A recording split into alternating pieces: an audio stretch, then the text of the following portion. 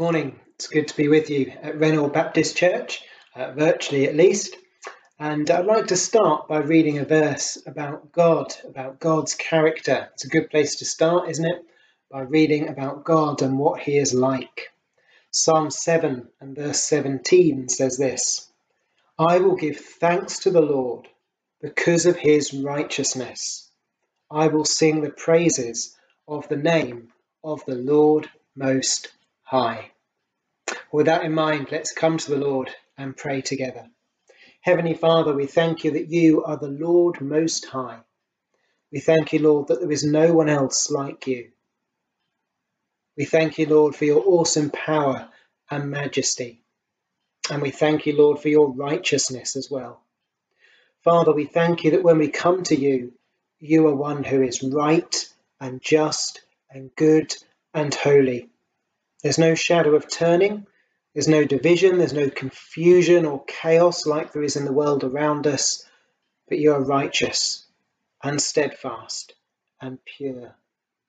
Father, we pray that we would have thankful hearts, that despite whatever turmoil we might be going through, we would sing your praises while we have breath.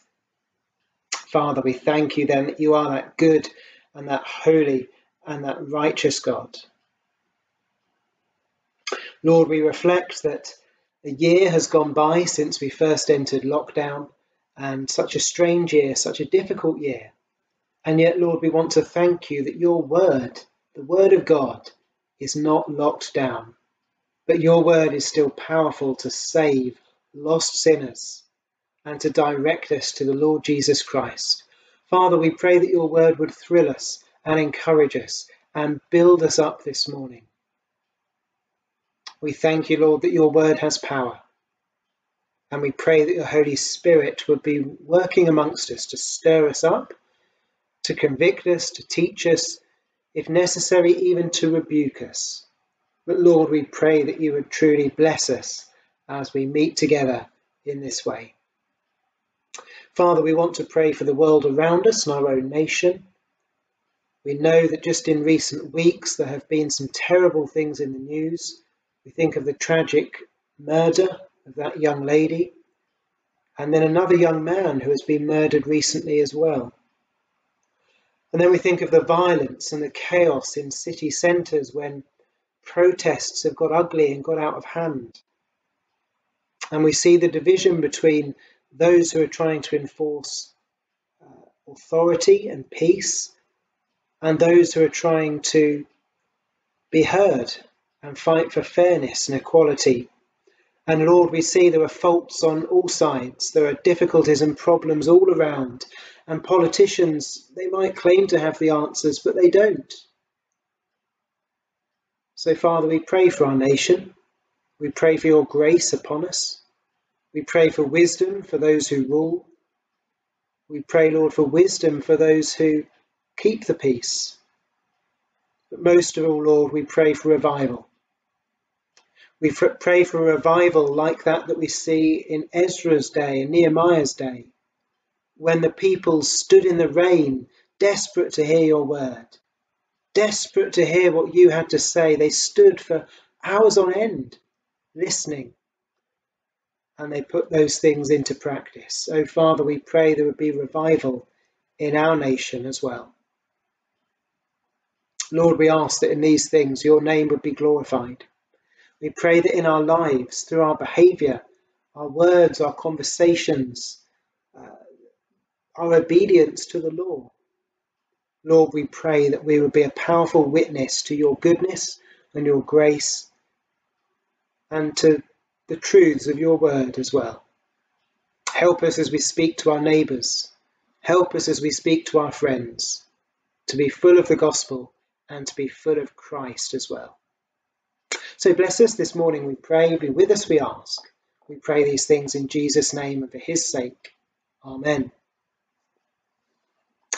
Well, I want to read from Luke and Luke chapter 12. Luke chapter 12. We're not going to read the whole chapter, but we'll start at the beginning and read the first 32 verses. So Luke 12, verse 1.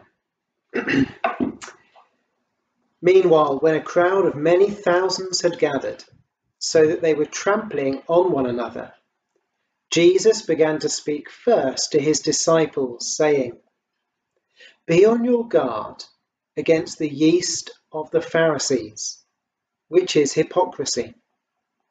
There is nothing concealed that will not be disclosed, or hidden that will not be made known.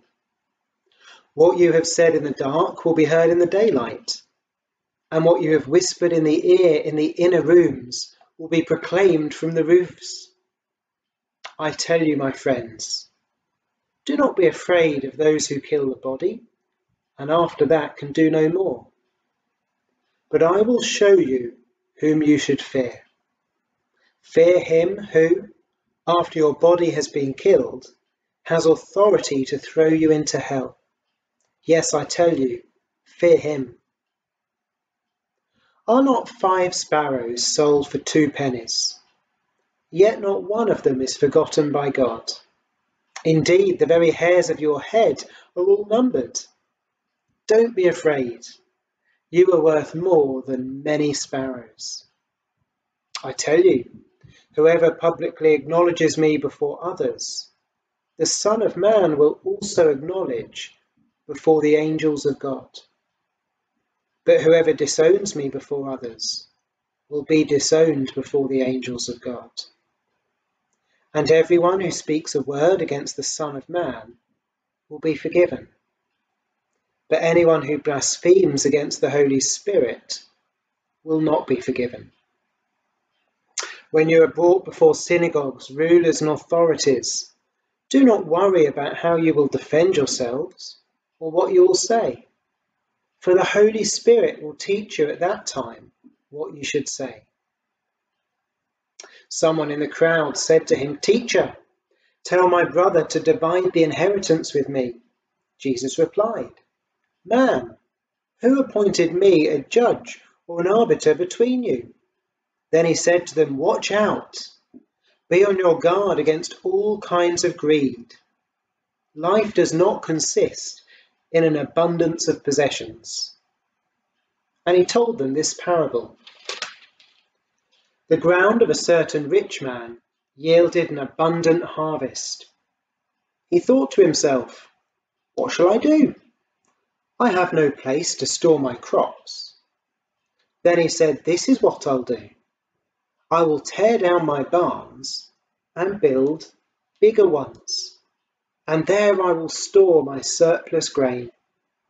And I'll say to myself, you have plenty of grain laid up for many years.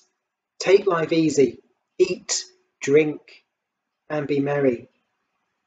But God said to him, "You fool, this very night your life will be demanded from you. Then who will get what you've prepared for yourself? This is how it will be with whoever stores up things for themselves, but is not rich towards God."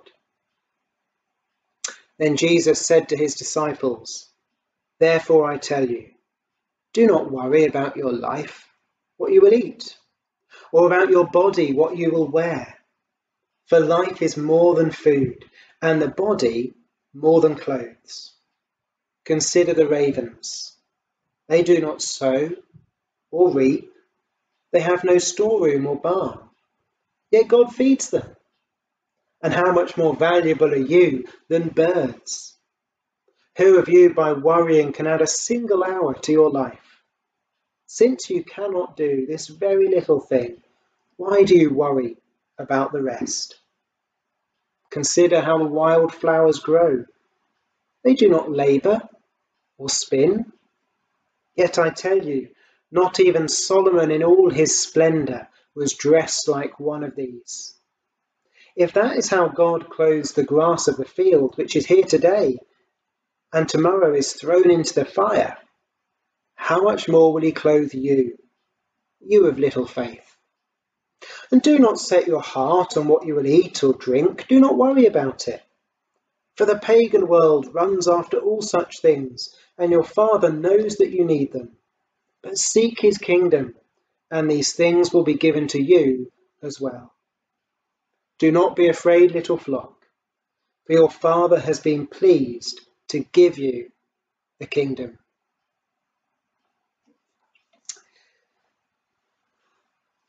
Well, this passage that I want to look at this morning is one which has really helped me. I read it a few months ago in our church reading scheme, and I'd not had a very good day. I was tired, I was stressed, I was worried about the things that had happened, and I was worried about the things that were going to happen, and I was ready to go to bed, but I hadn't read my Bible all day. And I had this battle inside. Should I read my Bible or should I just go straight to bed? Well, in the end, I sat down at the kitchen table with a cup of tea to read and to pray. But I did so grudgingly. I didn't really think that the Lord would speak to me through his word. But God is gracious. And through Luke 12, particularly verse 32, the Lord did speak to me. And after a day of worries and fears, he gently encouraged me and lifted me back up. And if you're ever worried, if you're ever fearful, which I guess if you're anything like me, you probably are, well, this verse should encourage you too. Luke 12, verse 32. Do not be afraid, little flock, for your Father has been pleased to give you the kingdom. Well, there's three things that I want to observe from that verse. Firstly, Christ's command. Jesus here gives us a very clear command, doesn't he? He says, do not be afraid. Now, when he says that, what sort of things is he talking about? What might we be afraid of? Well, we can look back to verse 4, because it's possible that we might be afraid of people. I tell you, my friends, do not be afraid of those who kill the body, and after that can do no more. Now, Jesus originally was speaking to his disciples, and the disciples may well have been scared of what their neighbours and their friends would say if they discovered that they were followers of Jesus Christ. Would they be mocked? Would they be rejected? Would they even be killed? Well, often we can worry about our reputations, can't we? What will people think of us if they know we're Christians? How will they treat us? And yet Jesus says, do not be afraid. So we can be afraid of people, but then we can also be afraid of authorities, can't we? Have a look at verse 11. When you are brought before synagogues, rulers, and authorities. Now, the disciples weren't wealthy people. And I'm sure they were scared about what would happen if they were forced to go in front of powerful, wealthy, mighty people. What would the Pharisees say at them? What would the high priest say to them? What might the Romans do if they stood in front of the Romans?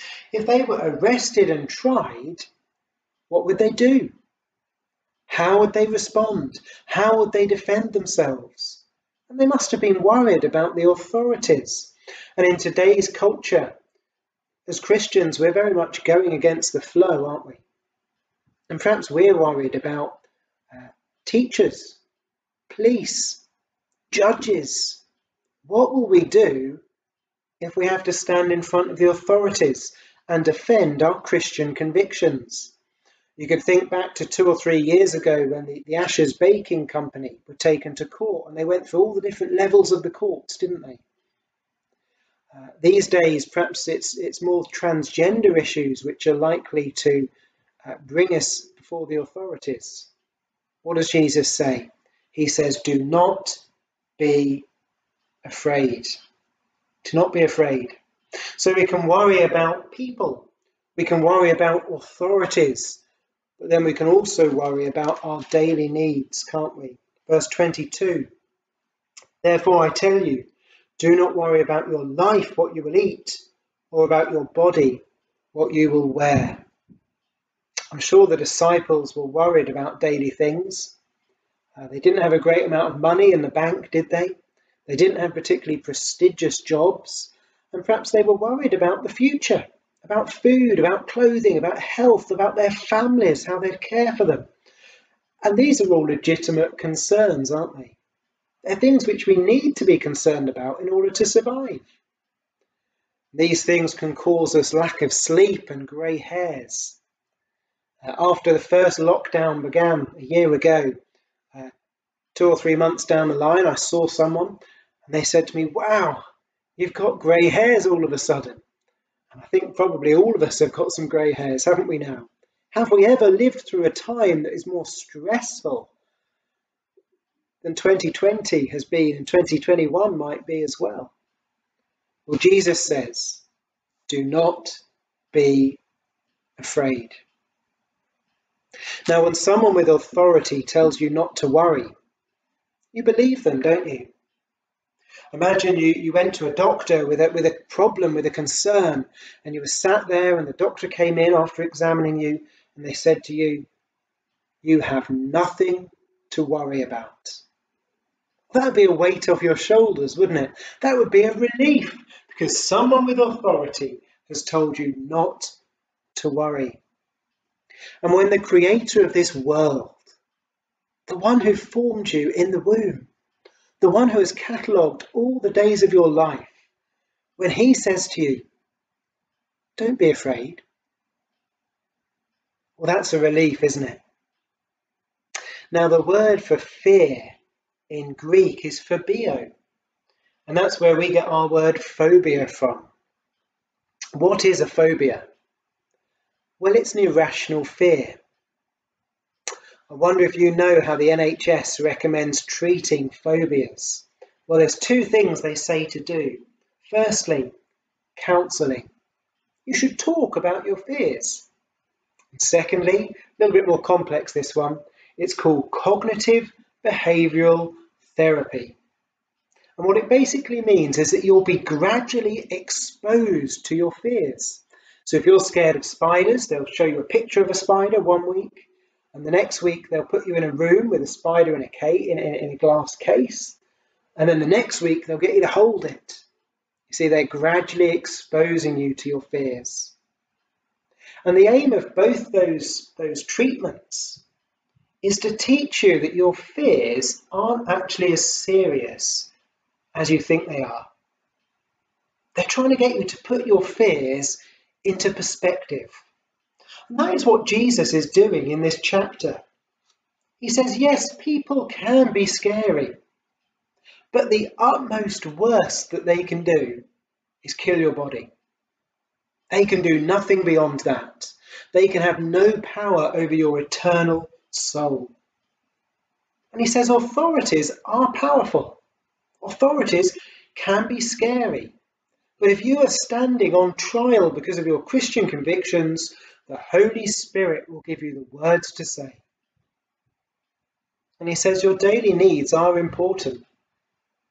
But you know what? God knows what you need, and he will care for you. So in this verse, we have Christ's command, do not be afraid. But the second thing we see is Christ's compassion. You see, when Jesus realizes that his disciples are full of worries and fears, does he turn to them and say, "You're an utter disgrace. Pull yourself together. Stop worrying"? Well, no, he doesn't, does he?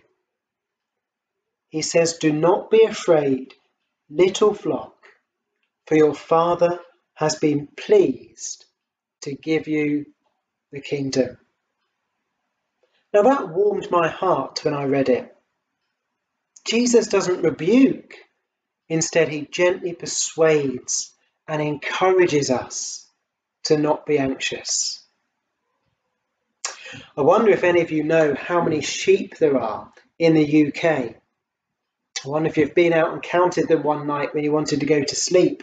Well, apparently someone has. And he says that there are 22.5 million sheep in the UK. And hundreds of British farmers have over 1,000 sheep in their flock. Now, there's no way that a farmer who has over 1,000 sheep can ever know all of those sheep individually. It's impossible, isn't it? Now, I've got 3 children, and I regularly get their names muddled up and forget them. But imagine if you had 1,000 children. There's no way you could know them all.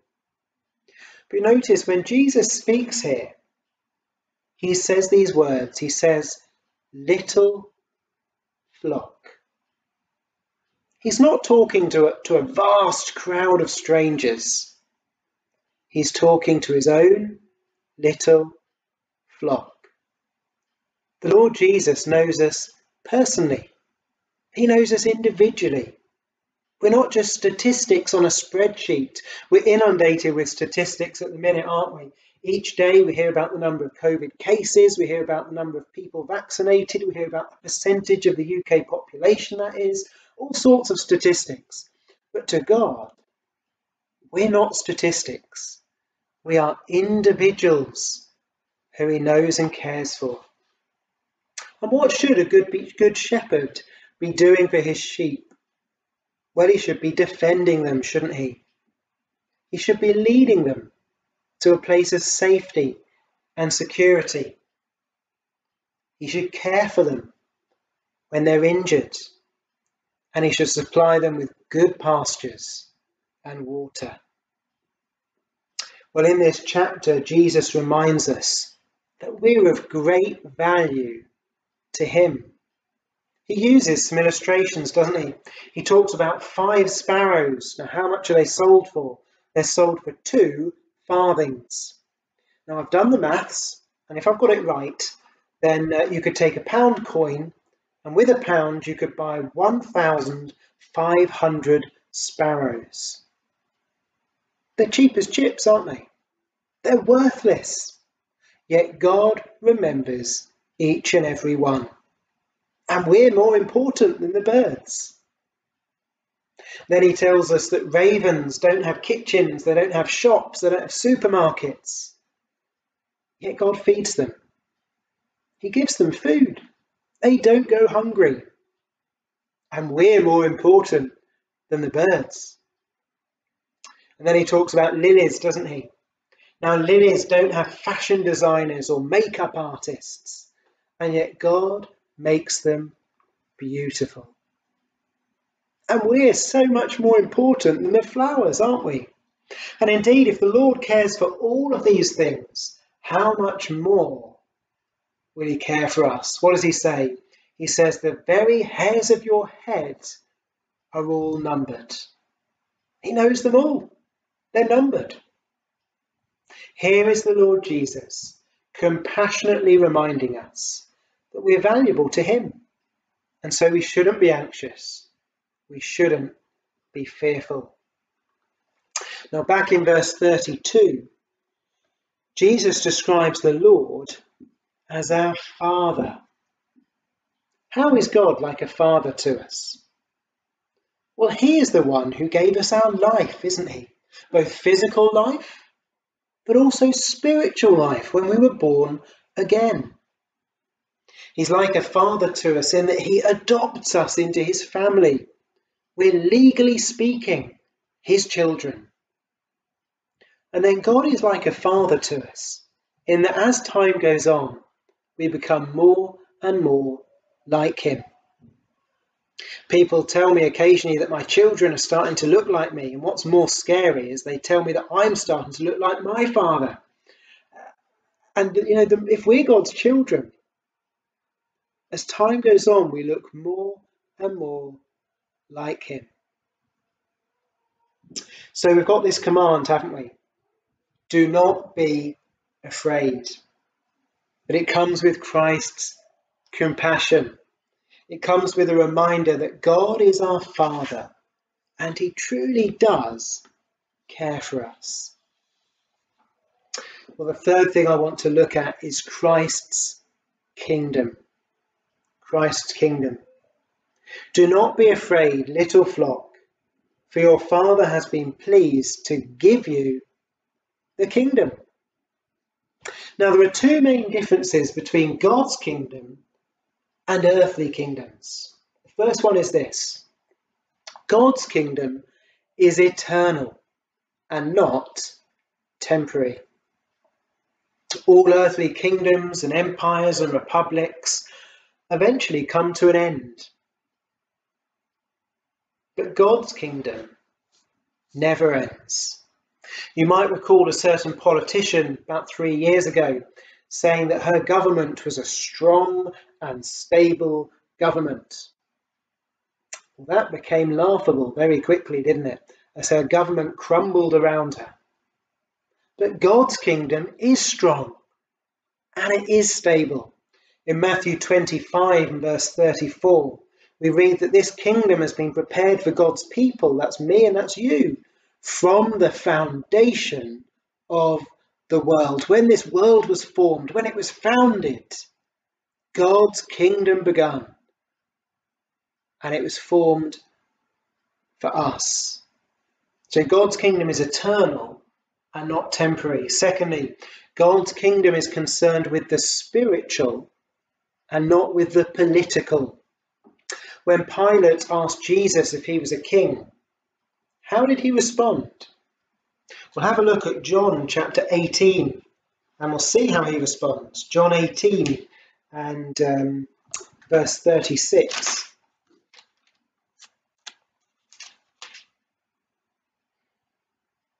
Jesus said, "My kingdom is not of this world. If it were, my servants would fight to prevent my arrest by the Jewish leaders, but now my kingdom is from another place." You see, Jesus isn't building a kingdom based on the strength of armies or politics, but it's based on the living Word of God, transforming hearts and transforming lives as well. C.S. Lewis noted that human kingdoms try to improve people through better education or through science, or if those things fail, through enforcement, through police or dictatorships. But ultimately, none of that can ultimately succeed, can it? God's kingdom is the only kingdom which can transform broken sinners like us into godly saints. Romans 14 verse 17, "For the kingdom of God is not a matter of eating and drinking, but of righteousness, peace and joy in the Holy Spirit." So you see, this kingdom that our Father gives us is so much greater than anything this world has to offer. This whole chapter in Luke 12, it's really a call, a wake-up call for us to put our lives into perspective. Why should we be worried? Why should we be anxious about things that just won't last? Well, of course we shouldn't, should we? How do we become citizens of this kingdom of God? Do we have to pay our way in? Do we earn our way in? Does it depend on when or where we were born? Just this last week we've filled out the census, haven't we? Listing whether we identify as British or English, or I don't know what you've put down. But in order to get into earthly kingdoms, you have to be born somewhere or pay a huge amount of money to be let in. Well, how do we get into God's kingdom? "Do not be afraid, little flock, for your Father has been pleased to give you the kingdom." You see, none of us are good enough. None of us can earn our way into God's kingdom. It is a free gift of God. You know, when Jesus hung on that cross, a great transaction was taking place. Our sin, my sin, was laid on him. And in return, his righteousness, his holiness was given to me, so that I can come boldly into God's kingdom as a free gift. How's that possible for you? Well, you just need to repent, to confess your sin, to say that you've had enough of sin, to turn your back on it, and believe in the Lord Jesus Christ, the one who came to this world to suffer and die in the place of sinners. Well, what is the Father's attitude to giving us this kingdom? Here is a Father who delights in giving his children the kingdom. He delights in pleasing them. He delights in helping them. It's not a chore to him. It's not a drudgery. He doesn't complain about it. It's a pleasure. He's been pleased to give you the kingdom. Doesn't that just strip away your fear?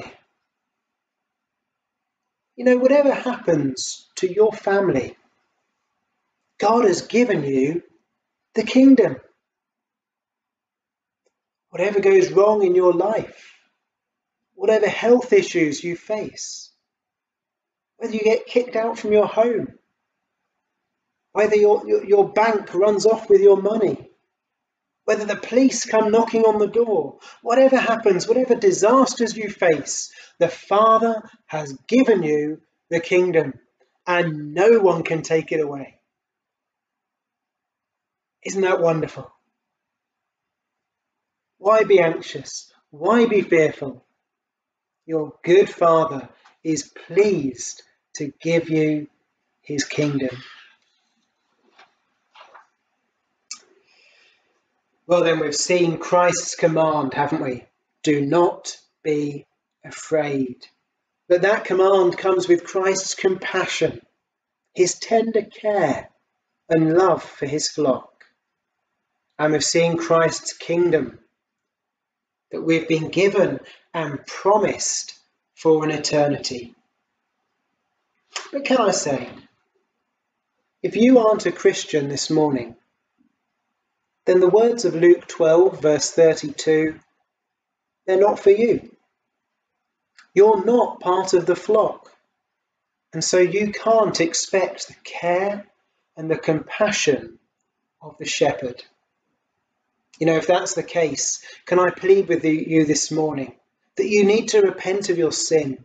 You need to turn to the Lord Jesus before it is too late. Come to him, ask him to be your saviour, and he has never said no. Well, several times since I first read this passage, those 2 or 3 months ago, I've worried. I've been fearful. And you know, God's good, isn't he? He's brought this passage to my memory. He's reminded me of it. And I've been encouraged again. I've had peace, even when things have been going poorly or going wrong. So friends, I trust that's been helpful to consider that passage this morning. And I hope that you've been encouraged from God's word and what he has to say in Luke 12, verse 32. Do not be afraid, little flock, for your Father has been pleased to give you the kingdom. Let's pray together. Heavenly Father, we thank you that we have that command to not be afraid. And Lord, we know there are so many things in our lives which we are afraid of. But help us to trust your word and to believe in you. Thank you for those great promises you give us, that you have given us the kingdom, although we don't deserve it at all. You have allowed us to come into your kingdom as citizens, as more than citizens, as your children. So, Father, we thank you so much for your word. And we pray that whatever disasters we face tomorrow and in this coming week, you would help us to trust the Lord Jesus Christ. So we pray in his name, for his sake. Amen. It's been good to be with you virtually, at least in this way, and I trust you'll have a good time of fellowship together now.